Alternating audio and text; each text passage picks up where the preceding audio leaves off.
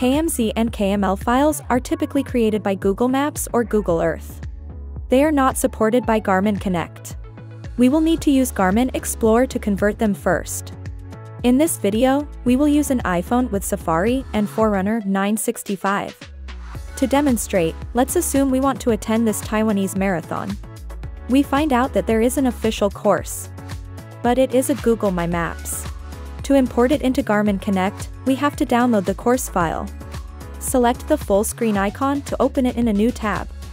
To be noted, we can only download the course in browser. If your phone automatically opens it in Google Maps app, use the private browsing mode instead. Then, select the course's name. 3 dots icon. Download KML. Confirm. Next, go to Garmin Explorer website on your browser. Select the 2 lines icon. Map. Close the sidebar. Select the import icon. Import as tracks. Select whether to add to a collection.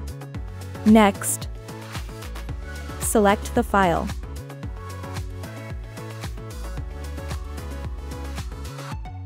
Import. Next, open Garmin Explorer app. Select Library. Tracks. Select the track we just imported. Select the share icon. Find and select Garmin Connect. Garmin Connect will be opened automatically.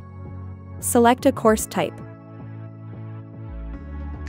Save. Name your course and select Done. Now the course is in your Garmin account. Select the Send to Device icon. Select your Garmin device. Now, we can use the course. Enter your activity. Press the Up key. Navigation. Courses. Select the course we just sent. Then, press the Start key. Do course. Now, the course is loaded. Start your activity and let Garmin navigate for you. And that's it. Thanks for watching.